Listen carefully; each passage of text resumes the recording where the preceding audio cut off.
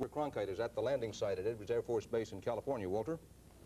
They're experiencing right now, Dan, that fireball effect. Their spacecraft would seem to them to be in the middle of a great fireball as they come back into the Earth's atmosphere.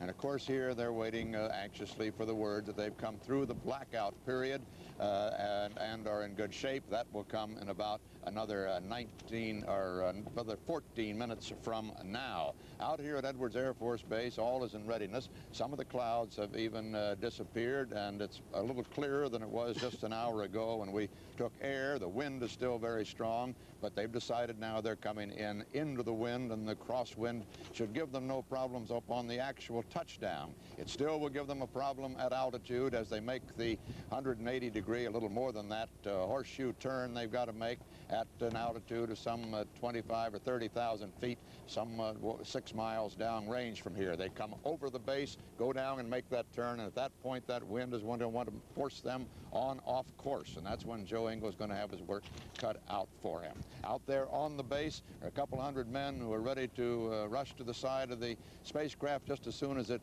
comes to a stop on this dry desert lake bed.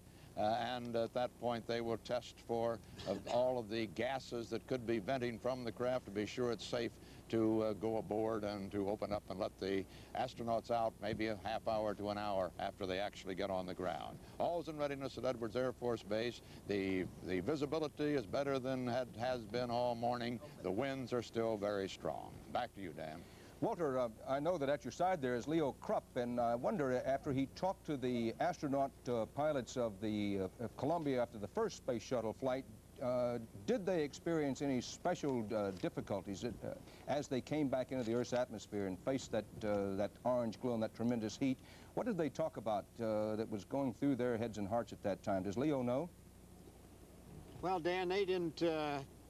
They noticed a lot of things. You know, they were all a bunch of sightseers, and they got a real big kick out of the fact when they crossed the coastline and could see the ground zipping past and the clouds and everything. And but they had no ill effects whatsoever. And the only real comment they had that I think is significant that we're going to put to rest today is that John Young complained that the weather conditions at landing were so smooth. There was no wind. It was absolutely calm. It was a perfect day. And he complained that if the flight control system, if there was anything wrong with the flight control system, he wouldn't know it because the conditions were so benign. Now today I'll grant you that Joe Engle is going to know if there's anything wrong with that flight control system because it is really blowing out here. It's gusting to 25 knots, and he's going to have some problems. If the flight control system doesn't function properly, he'll know it. Dan, it also might be pointed out that as far as what they're experiencing right now, both of these men, Engle and Richard Truly, are experiencing it for the first time, whereas the pilot, John Young, the commander of the last flight, had come back through that same atmospheric fireball situation and blackout, I think 7 times before, or 6 times, something like that. Thank you very much, Walter Cronkite and Leo Krupp at the Edwards Air Force Base in California. Bonnie Dunbar, very quickly, because we do want to get to a station break, is there a way of monitoring the tiles now that the tiles are under their maximum test on the bottom of that spacecraft? Are there machines, electronic equipment in Houston monitoring how well they're holding up? During blackout, there's essentially no communication. However, we have onboard data collectors. We're recording information for post-flight analysis, and of course as soon as we come out of the blackout period we'll be getting thermocouple temperature readings down on the ground.